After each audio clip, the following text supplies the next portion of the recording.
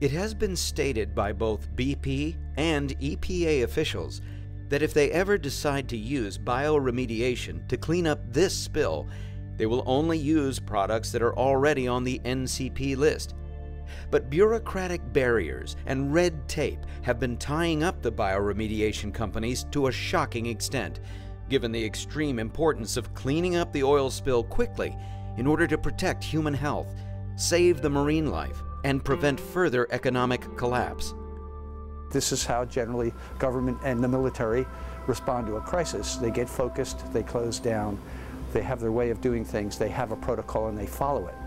Except that now there needs to be some sort of system put in place which is quick at reviewing these types of things that are available, sorting out the wheat from the chaff, and then applying them. Now. I think we need to be a little bit more proactive than we were. Why put everyone into a tailspin in a crisis like this? It just seemed to me like it wasn't necessary. There are three main types of bioremediation techniques.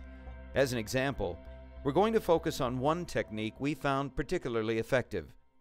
That process differs from the other two in that it does not introduce more or new microorganisms into a toxic area.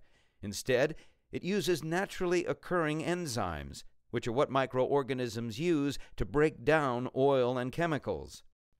To explain how this works, we will use, as an example, a product made by a company called Oil Spill Eaters, Incorporated, owned by Mr. Stephen Pettigo.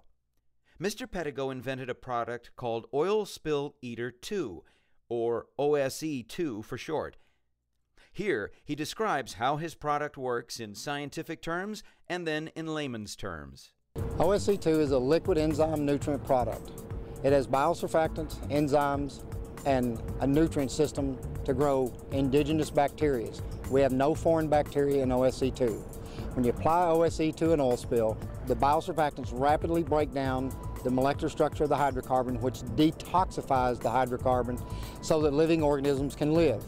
While that is going on, we have enzymes that form protein binding sites, which is where the bacteria will go and eat the oil up. We also grow indigenous bacteria extremely fast, and when they run out of the nutrients in OSE2, they then convert over to the broken down detoxified hydrocarbons and digest it to CO2 and water. So the end result is CO2 and water. So in a nutshell, OSE2 rapidly reduces the toxicity of the oil so that the living organisms in the water can utilize it as a food source.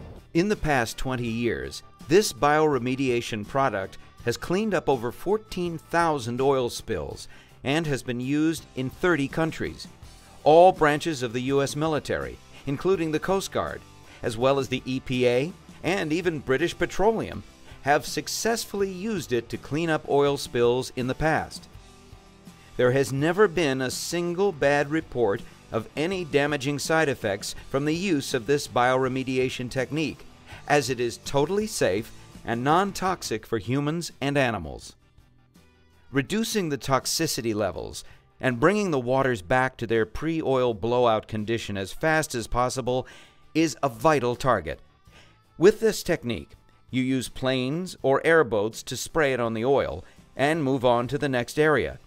It does the rest, reducing the toxicity within a few hours, and then, within 2 to 4 weeks, the waters return to their pre-spill condition. For oil that is under the surface or resting on the seabed, this liquid solution would be injected down near the oil. Unlike using booms and absorbents, there are no hazardous materials to pick up, dispose of, or clean up.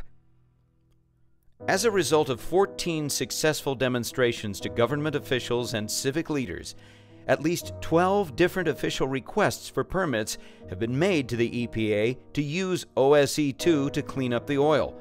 These requests were made by 1 state governor, 3 state senators, 1 parish president, the U.S. Coast Guard, the city of Destin, Florida, and the Louisiana Department of Environmental Quality.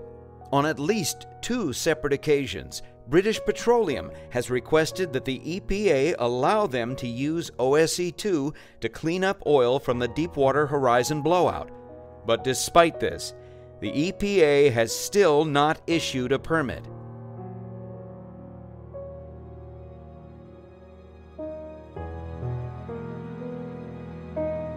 The Earth Organization is dedicated to getting the Gulf waters cleaned up now. We're working with scientists and other experts to educate the public on the fact that the disaster is not over. The crisis remains.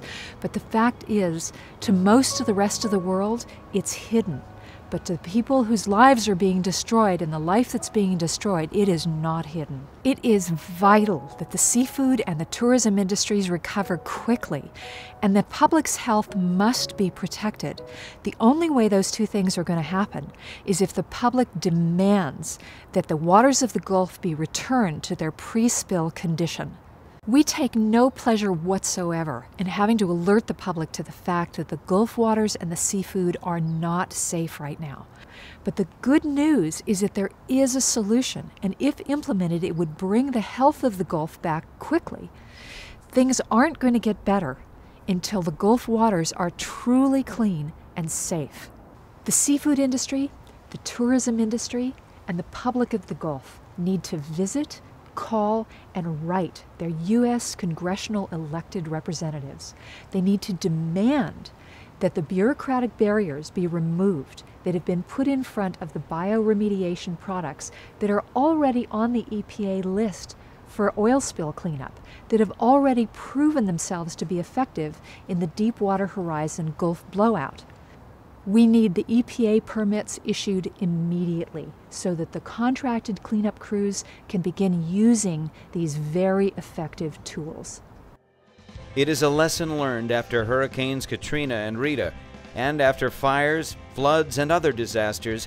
When a catastrophe and a life-threatening emergency happens, it is we the people who have to step up and do something about it.